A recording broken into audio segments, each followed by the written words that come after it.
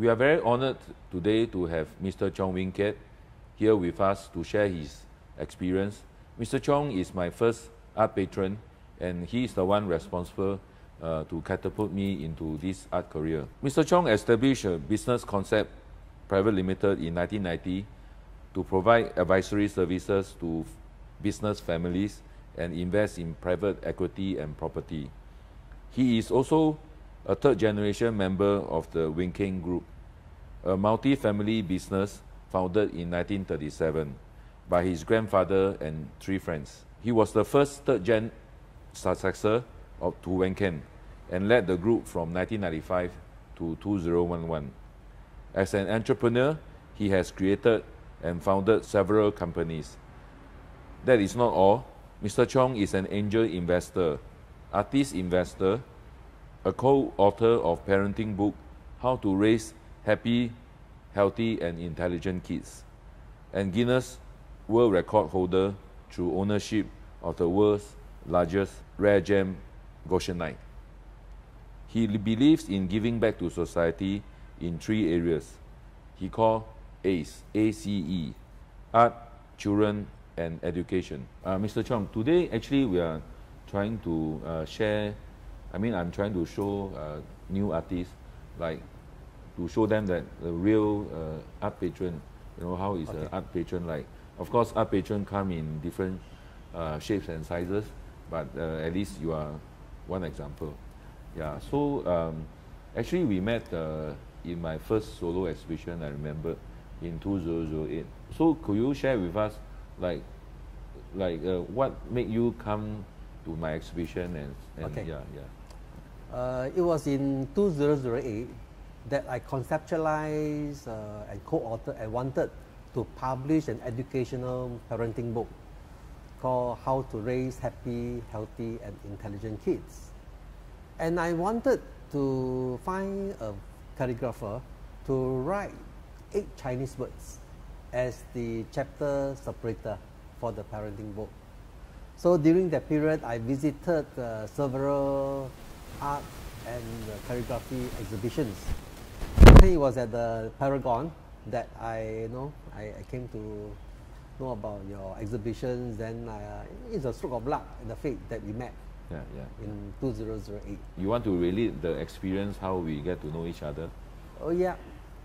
So after we met in 2008, actually I requested you to write 8 words for me. And then I remember I asked you how much you would be charging me for the 8 words. And you generously say that, oh no, it's okay, free, except you have to pay for the framing cost, which I think is a very fair way of doing it and very generous of you. And then after that, you also invited me to attend a few of your talks on calligraphy. And I remember I brought along my 2 sons to attend the talk. And I could felt that your passions in the Chinese art, calligraphy, and then also your attitudes in a way also impressed me. That you are very warm in the class and then very committed in conducting the course. So you shared with me you actually observe me from a distance. So you want to share how do you do that? Okay, because as an angel investor, I always believe that I creating value through people and idea. So people is the most important factor that I assess in anything, including the investment deal. So of course I get to know you, I look into your eyes, I could feel the sort of passion that you have, okay, that make me felt that, this guy is going to be a potential. I would say that at that time, I would say that it's an entrepreneur. That means it will be good if he can combine his artistic skill with the entrepreneurial street. So it will be the entrepreneur, which I think will be successful for you. Just for the background information, actually what happened was Mr. Chong, one day he came to my house and he suddenly said that, Aho, if you can if you dare to take the step to be a full-time artist, then I will jump in with you. Then I was thinking like, wow, what does he mean? But later then I realized that he is willing to invest in me, and that got me thinking, and that is one of the key reasons why I have the courage to jump in. Yeah. But at that time, I remember you tell me that there was this Winkin 70 years, and then you asked the sculptor Sun Yuli, can you relate the experience? Yes, it was the time the Winkin 70-year anniversary, and then I wanted to do a project that could have the legacy for Winkin. Okay, not just for the year itself, but for the subsequent years. So I thought art were able to bring up the legacy for long term. But unfortunately, that was a family business. So I didn't have the free hand to use the family money. So I think the timing was good.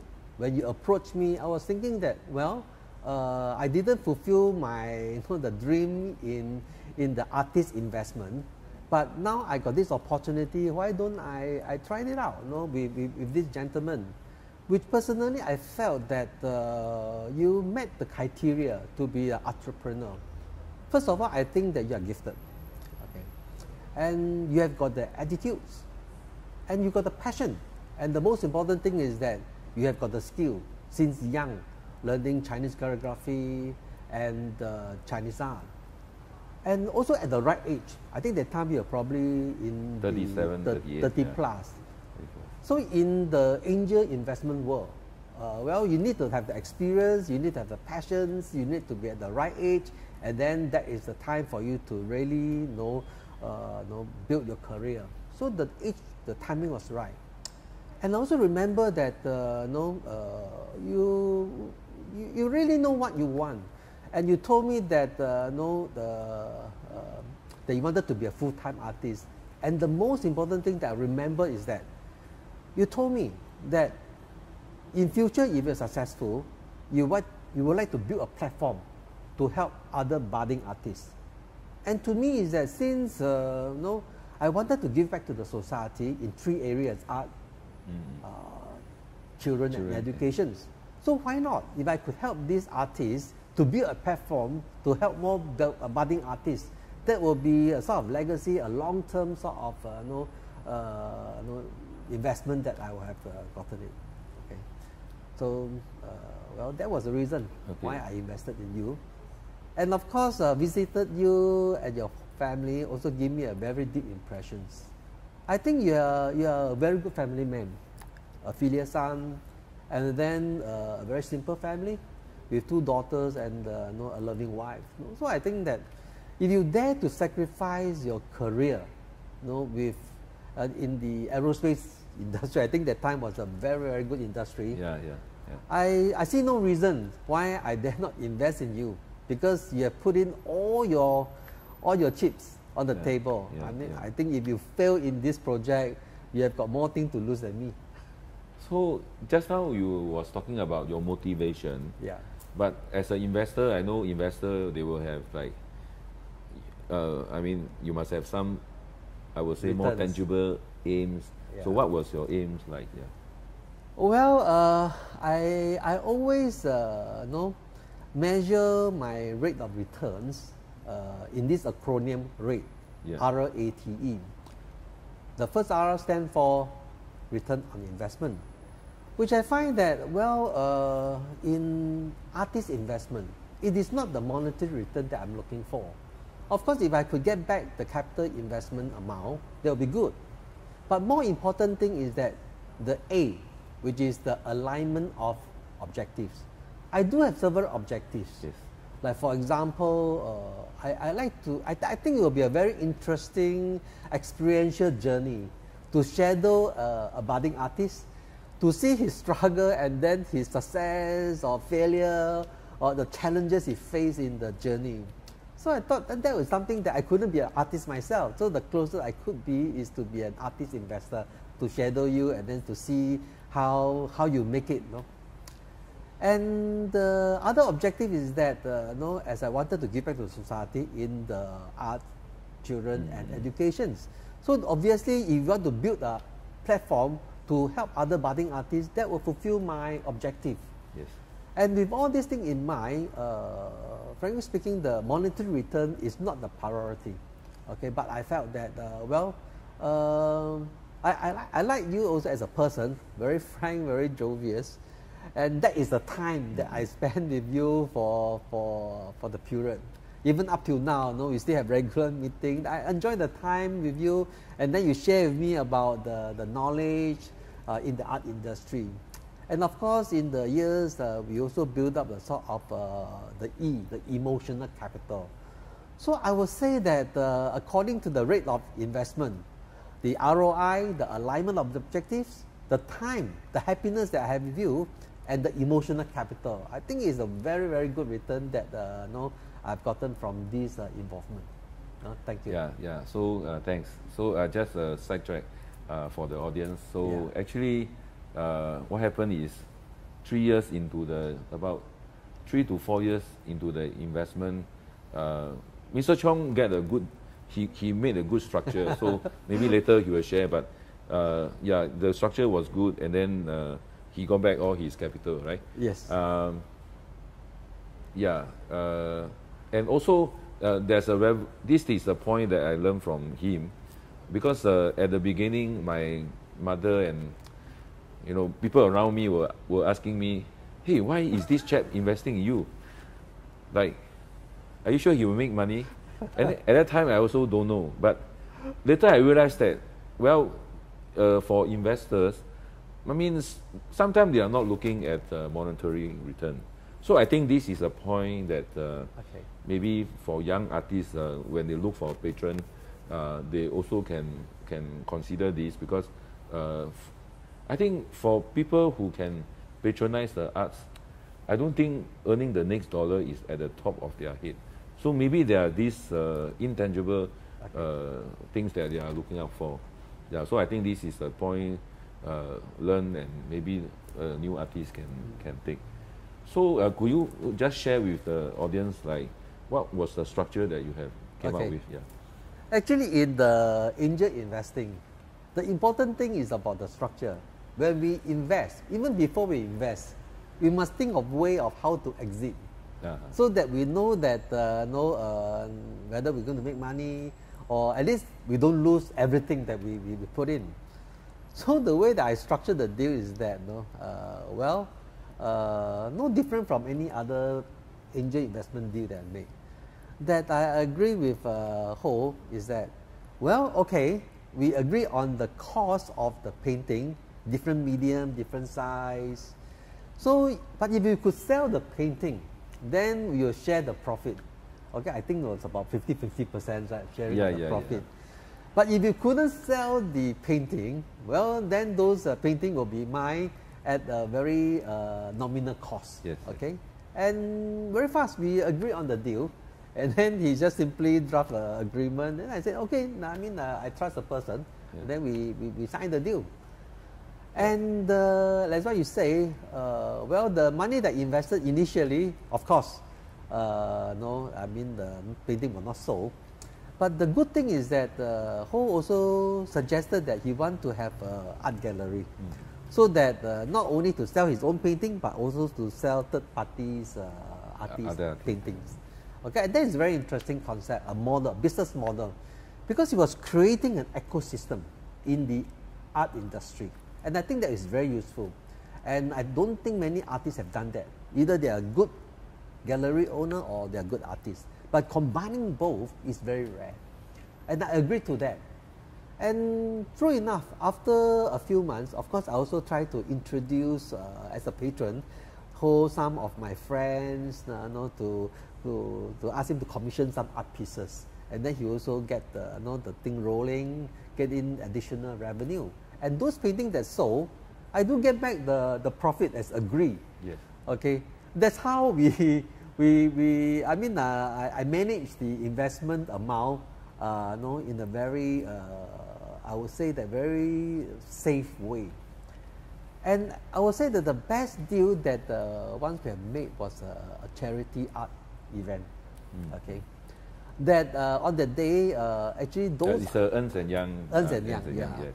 All those art pieces display were painted by Ho, and I would say technically those were belong to me because was sold. And he managed to sell quite a fair number of pieces. And of course, as well we agree, a portion went to the charity through Ernst and Young because there's a charity art. Yes. I was more than happy to do that because that is doing the charity. Yes. And after that, a portion came to Ho, and after deducting the cost, I got back quite a handsome amount. And that actually made me felt that, that was one of the best investments. That in a way I could help the charity, I could get back some of the investment costs. And I think that was how I gotten the investment amount within a few years. I would say that less than 5 years, the investment cost. And it was also the right timing that I suggested that, my investment in the gallery, why don't we convert that into more painting? And then we agree on the same formula, that if we could sell the painting, then we share the profit. If we couldn't sell the painting, then the painting will be belong to me at a very nominal cost. And then I remember a few years ago,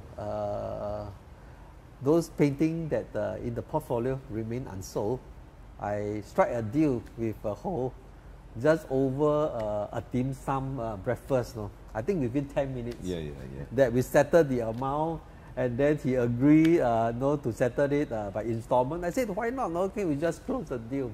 So the overall is, I would say that... So basically I buy back the he bought rights from me. He bought back all the things. But that was a very, very beautiful moment that I felt.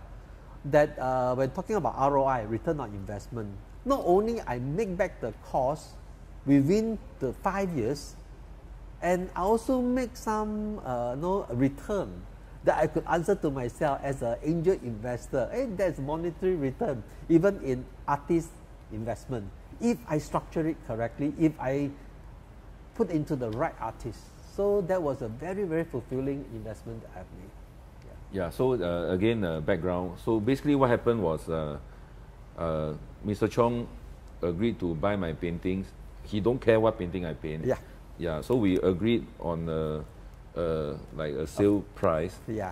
So it was very, very low. I mean, a nominal amount. So he paid me in a sense like salary. He invested as a shareholder in the ArtCommune when it first started, and then he paid me. We agreed on a deal to pay me a salary for 2 years. So this is like how he did the investment. I think the lesson learned here, retrospectively, is that I find that a lot of young artists are very concerned with the number, like, oh, my price must be this. If I sell too low, like, no face. I think as a start, right, we got to be nimble. And then because I was thinking to myself, wow, there is like, it's a guaranteed income, right? So it's okay. We just have to take the plunge and take whatever opportunity that comes along. So but I think at the end of the day, everybody is happy. And like what he shared, eventually, now that I have, doing quite okay lah, as a business owner, I buy back the rights. Actually, what happened was, after some time, right, I lost track of how much I owe him. Then I think that, that's a big problem. So eventually I say, I just buy back. I mean, I just add on something to that. It was a very fun moment. Because what you have asked for the money salary, I could see that it was a very big haircut from your previous job. And I was thinking that this guy is quite fair, I mean, what he's asking is really some basic expenses for his, the food on the table and allowance. I think he's a very fair guy. That he's not asking more than what he used to earn as in the commercial world. So he's so willingly to have a pay cut, and then he put it in his sweat equity. So I was thinking that, why not? I think it's a very fair deal. So it was a very fun part that we structured the deal and then we agreed on it, and then well, it ended up a very happy sort of partnership. Thank you. Now that I hope this investment was a happy ending for you, will you continue to make another artist investment? Okay. Individually, I may not invest in another artist, okay, but never say never. It also depending on some of the divestment of my existing private equity, especially my investment in the Rare Gem project. Well, if I could get a very meaningful monetary return for this from this Rare Gem investment, why not? I might even set up a foundations that really focus in the in the ACE I talk about, giving back to the society in the art, children, and education, especially to those countries that the gems came from. Okay. Because I think that artist investment, it is really a sort of what we call angel philanthropic investment. It is a type of impact investment. It is not just merely talking about the monetary return, but the impact it could give to the society and culture in some sort that you cannot measure by the monetary return. And I think that is the thing that those who are affluent or the high net worth individual should put in more efforts. At the end of the day, it is not just the money. It is the journey that you walk, the legacy that you can leave behind, okay, to the society and to the community that we have benefited from. Yeah. Yeah, I think Mr. Chong brought out a very good point. Is that in Singapore, we often put too much emphasis on art, on the dollar return. Not just collectors, but even government. Like everybody is talking about the dollar value, but actually the true nature of art is that it is an intangible asset. Yeah. So I hope Mr. Chong would inspire wealthy Singaporean to come in and invest in our art ecosystem. Okay. All right. Okay. Thank you very much. Thank you.